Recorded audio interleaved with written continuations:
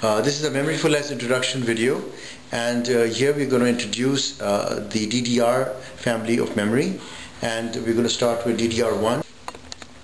In DDR1, you can see we have the three varieties. You can get the non-ECC, the ECC, and the registered ECC modules. The non-ECC modules will always have a multiple of 8 chips on them if you count them, and the ECC will have a multiple of 9 chips when you count them, so you can count 9 chips across. There might be 9 chips at the bottom as well, but there will always be a multiple of 9.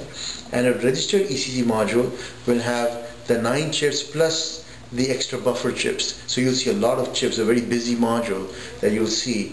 The way you will know that it is a DDR1 is that if you look at the last number, is a very small number at the end, it should be 184 pin module. You can see it's like the half of 184 right there.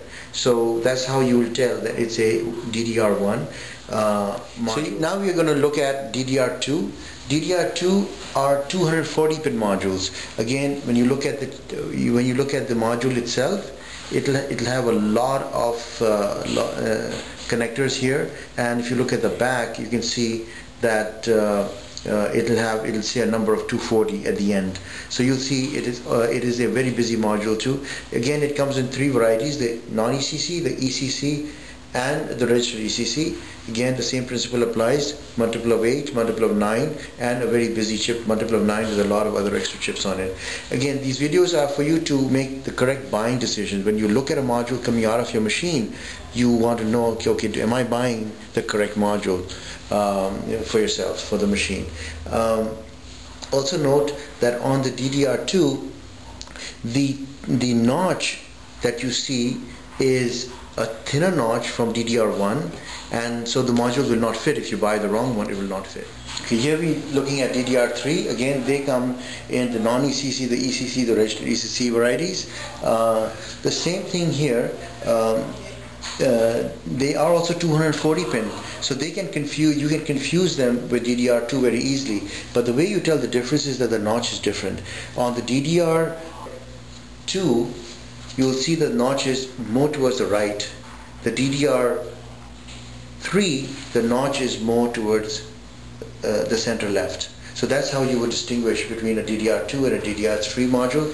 The third variety was the fully buffered, the fourth variety, I'm sorry, is the fully buffered DIMM, and this came with a heatsink. It has a controller in it, so it's a totally different module, and you can tell it by just by looking at it that it'll just have a heatsink on it, and you really can't dismantle this module.